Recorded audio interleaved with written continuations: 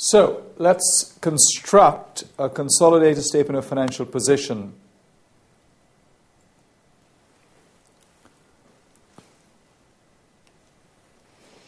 We start with our non-current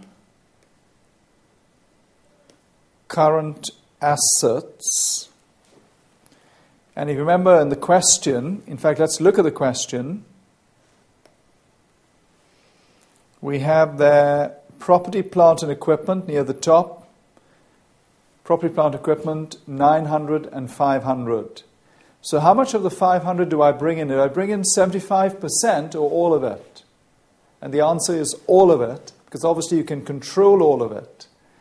So don't fall into the trap of bringing 75% in, because you want to go for the reality. The economic reality is, of course, that you own all of it. I beg your pardon, you control all of it, even though you don't own all of it. That is the point. So let's see.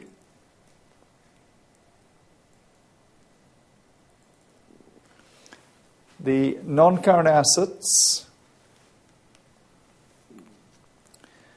property, plant,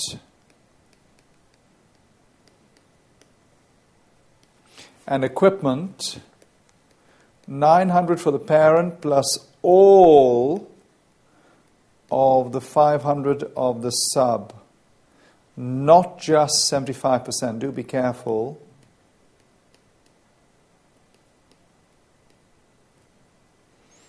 All of it, not just 75%.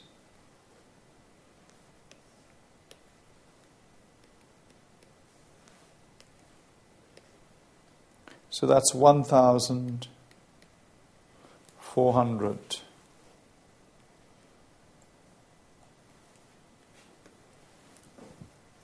Then you have goodwill, which we worked out as, have a check, 340. You can add it up if you wish, 1740. And then you have your current assets, which of course is the inventory and trade receivables. It's an asset after all. Inventory and trade receivables.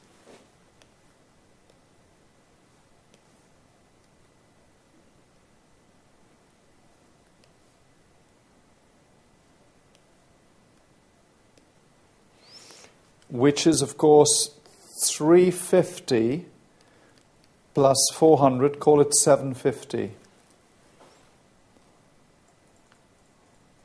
So a bit to the right, I'm going to say 750. I think we have a dollar sign higher up the page. Let's have a look. Yep, there it is. 750. And then you've got P's books. Whose books are they in? The subsidiary current account stands at 200, but of course we're removing 200 because it's intercompany. And of course it's a contra or cancellation, if you remember. So actually the answer here is nil. So I'd always be inclined to actually do something like that, because the marker will be instructed to give a mark for the person who bothers to show it. So if you don't show it, but do it in your head, a strict marker might say, well, he or she just missed it. So there you are. If we were to add this up, this comes to 2490, I believe. Total assets. So take your time. The ability to construct a balance sheet, a CSFP, partly from the question, partly from your workings, is a very highly valued skill by the markers. So we must be up there with the best students. In the second half of the CSFP, so the first half was 2490, the subsidiary company current account has been cancelled, you see. So in the second half, we have equity and liabilities.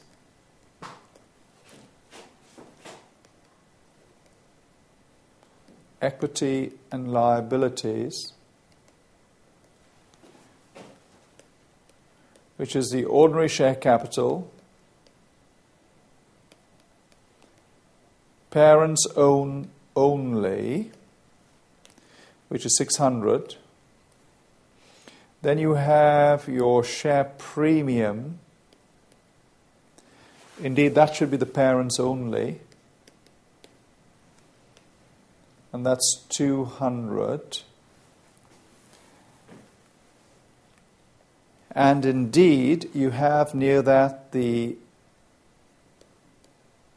consolidated reserves, which is the retained earnings, workings, and that figure, of course, is 1145. Then you have your NCI, which is obviously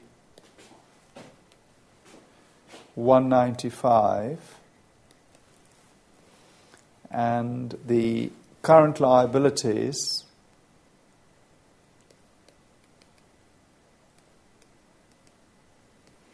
which is trade payables from the question. Have a look at the question.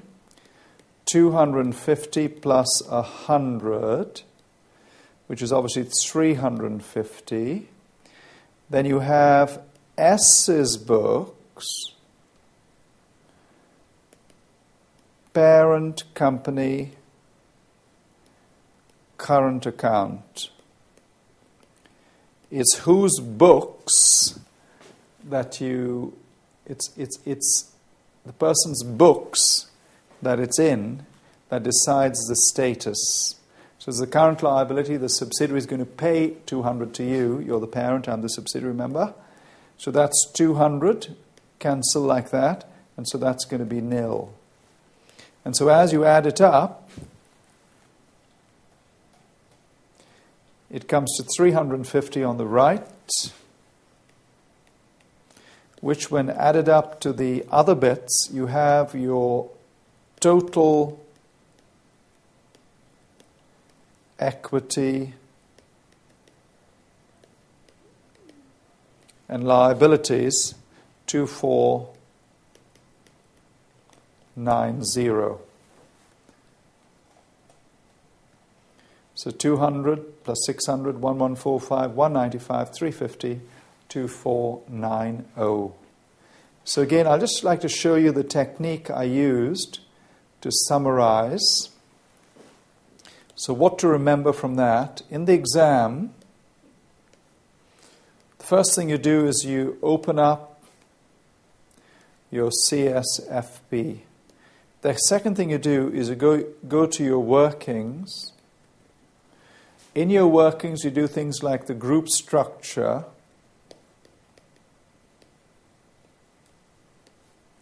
your consolidation adjustments,